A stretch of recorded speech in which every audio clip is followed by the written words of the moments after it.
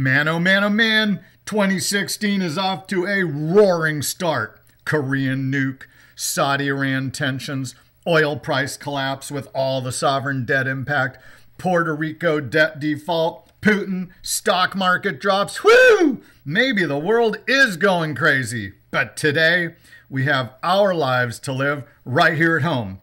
Coach is planning on seeing 2017 with all of you. Today we do 5 to Thrive as we prepare for the new year. Get today's handout at myvaluetree.com under Star Power and see you here after weather and sports. You know, it's good to be here this morning. Starting the year off together, planning for the future. Saturday morning coaching has arrived, and today we focus on 5 to Thrive. 5 affirmations to get your mind right for the new year. 5 affirmations to get your mind focused. 5 affirmations that will drive goodness into your life. Coach created these just for you, and you have already demonstrated your desire to thrive by being here and ready on a Saturday morning. Let's dig in. The formula for today is simple. Positive affirmations help drive a positive attitude, which helps drive a positive year. So, Coach, what's an affirmation? It's a declaration of something that's true, a pronouncement. The affirmations for 2016 are for you and you alone. You never have to share these with anyone. It is the self-talk inside your head. Remember, positive affirmations, positive attitude, positive year. Enough, Coach. What are they? Here they are. And remember, get them at myvaluetree.com under Star Power. 1. The world is a better place because I am in it.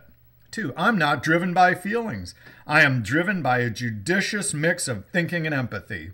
3. I say no and let go of that which saps my energy. 4. I invest myself in being a contribution to those around me. 5. I stay relevant by being curious, learning, and changing. Coach knows it's always nice to have someone else believe in you, but do you? I truly hope you believe the world is a better place because of you, right in your own little corner of the world. You are the one to be the parent to your children. You are the one to be the child to your parent. No one else fills these roles. You are the one to be the most special person in your love's life.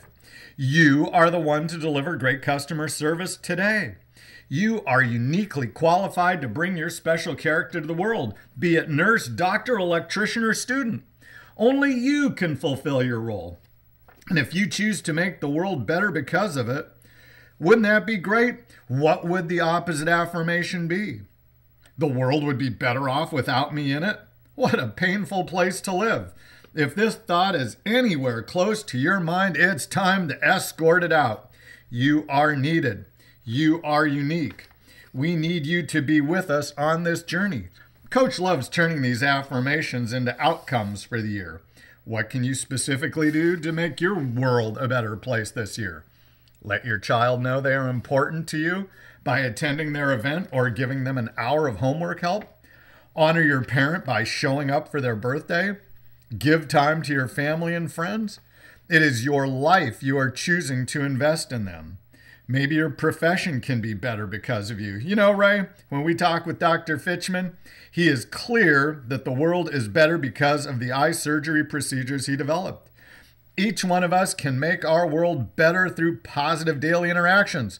What would be a good outcome for you in 2016? The second affirmation says, I am not driven by feelings. Wouldn't it be nice to get through the year without being emotionally whipsawed? The outcome here is to add a little control to your life and not be a victim of your feelings.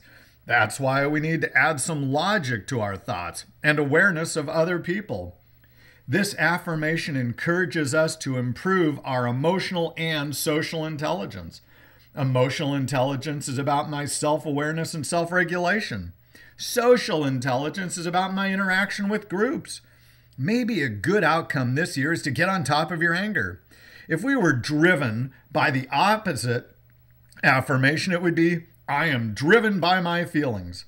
Without adding a little logic or thought to your daily experiences, without a filter, You would be a basket case by the year's end. Why go through it? If you want a picture of being driven totally by emotions, watch a 2 or 3-year-old. I only do what makes me happy, and I fall apart when I don't get my way. Today's second affirmation helps us grow up. Number 3, I say no and let go of that which saps my energy. Talking with my sister-in-law on New Year's Day, it is clear her adult children are sucking the very life out of her.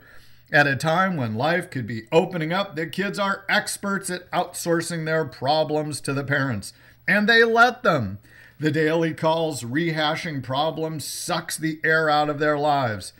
It's time to say no and not feel guilty letting the kids go to deal with their own issues. Jean the farm queen would tell us that on fruit trees we call them sappers, shoots that pop out on a branch and steal the energy from the fruit. What's sapping your limited life energy from you? Will you say no to it this year? When you do, it opens up a way for affirmation for I invest myself in being a contribution to those around me. Contribution means I am a value add to those around me. I am giving of myself in order to help you improve. Can you imagine how wonderful this year would be if all of us listening this morning decided to do one thing to help improve the life of a person around us? If you don't have a clue where to begin, call United Way's 211. and offer to help. We close with affirmation 5. I stay relevant by being curious, learning, and changing. What's the alternative? I become irrelevant to my family and job because I stop learning? How sad to become a troglodyte. Watch the world pass you by and turn into a Luddite. Coach believes we can make 2016 a fantastic year when we embrace the question, how can we improve this? Learning something new and make the change. 5 to Thrive, you bet. We are going to have a great year in spite of world events. These are our days. I'm Coach Davis.